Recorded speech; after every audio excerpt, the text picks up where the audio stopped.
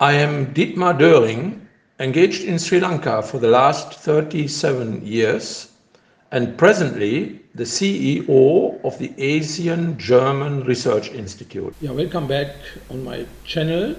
Today I want to show you some data and statistics in some charts referring to tourist arrivals in Sri Lanka, but not only in Sri Lanka, also in neighboring countries such as Vietnam, Thailand, Malaysia and Maldives, in order to get a better picture where Sri Lanka stands in comparison to neighboring countries. So the tourist arrivals of Sri Lanka for October 2022, you can see the chart here. We had in October 2022 42,000 arrivals in Sri Lanka, and you can see the splitted data from the origin countries from where the tourists had been coming. There's India, Russia, United Kingdom, Germany and Australia, and I refer especially because I'm a German, I specifically refer to Germany with only 2,881 tourist arrivals, which is far underperforming compared to other countries here in the region. So we take the next small chart that shows the tourist arrivals coming out of different countries visiting Vietnam, same period in October 2022. And you can see here the total number for October 2022 is 484,000 tourist arrivals. So that is a tenfold difference to Sri Lanka. So only 10% of tourists who are visiting or who have visited Vietnam in the month of October, only 10%, a marginal 10% only, Sri Lanka had attracted to come, and there may be reasons for that. So when we speak about Vietnam and Sri Lanka in comparison, and I had it in one of my videos, and you can see the link here to that when I talk about why is Vietnam so well performing when it comes to tourists in comparison to Sri Lanka, terribly underperforming, and there are reasons for that. So two countries, both countries, they have a little similar historical background. Both countries had experienced terrible wars. Why I can say Vietnam definitely has experienced a more drastic and very much impactful war with United States of America and French people, and heavy bombings. Their earth had been polluted by dioxin.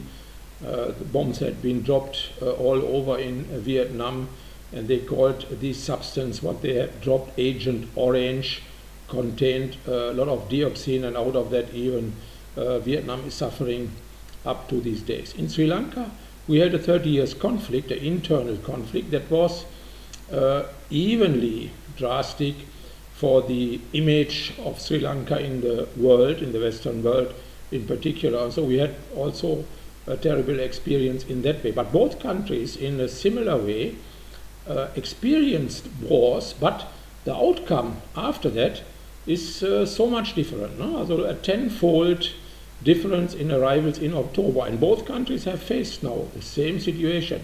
We had the pandemic, we had Corona over the last 2-3 years. Airports were closed, countries were closed up and all that. However, Vietnam has managed a tenfold better performance. Now we come to Thailand, equally also affected by the pandemic.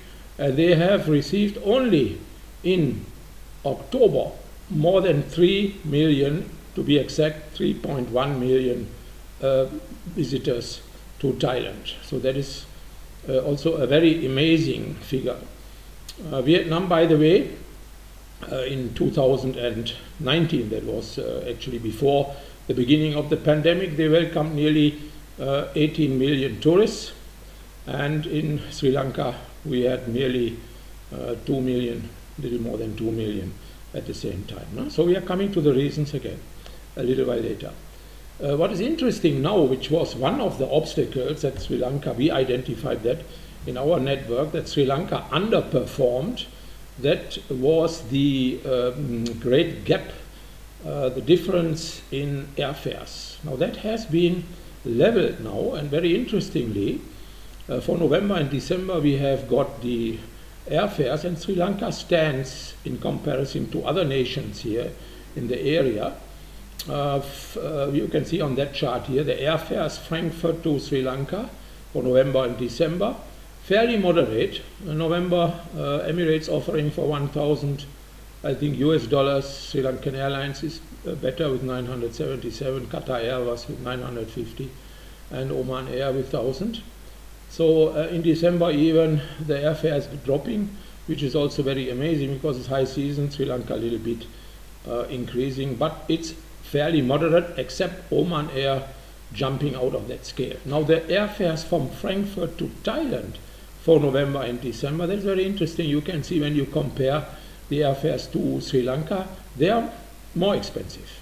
So throughout the 5 or 4 airlines which we have selected here, very interestingly, before 2 years, 3 years, 4 years, Sri Lanka was suffering from exorbitant airfares offered to the European markets, and it was nearly a disqualifier for Sri Lanka. People, they prefer to travel cheaper to the neighboring countries here. Now that cannot be the reason that Sri Lanka is underperforming. The airfares are moderate, they are good. Airfares Frankfurt to Vietnam, similarly, it's slightly above that what is offered to Sri Lanka. No? So we are in a good track here, and we'll say the airfares Frankfurt to Maldives, we have even much higher airfares, but Maldives in comparison actually cannot be compared to Sri Lanka. Maldives is targeting, has a total different audience,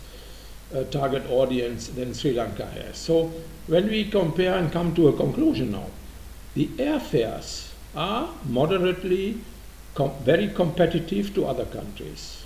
So what's the reason that only, in comparison to Vietnam, a 10% fraction of tourists are coming to Sri Lanka? What is the reason? Referring to my previous clip regarding the misconceptions, and I think one of the main reasons could be that Sri Lanka is getting such tremendous negative ratings, or better to say caution notices, travel warnings from the foreign countries, in particular here where I was referring to the German travel notice, which describes Sri Lanka basically as a no-go zone. So I think that should be addressed, and it should be addressed in a way that it has an impact on the foreign missions here. And we as researchers, we can only recommend the Sri Lankan government and here the head of state to put a hand in it and probably summon some of the Western ambassadors and really try to rectify that negative image what has been publicized, which has no relationship to the ground situation. I will close here with, and remember, make Lanka great again. Everyone can do something.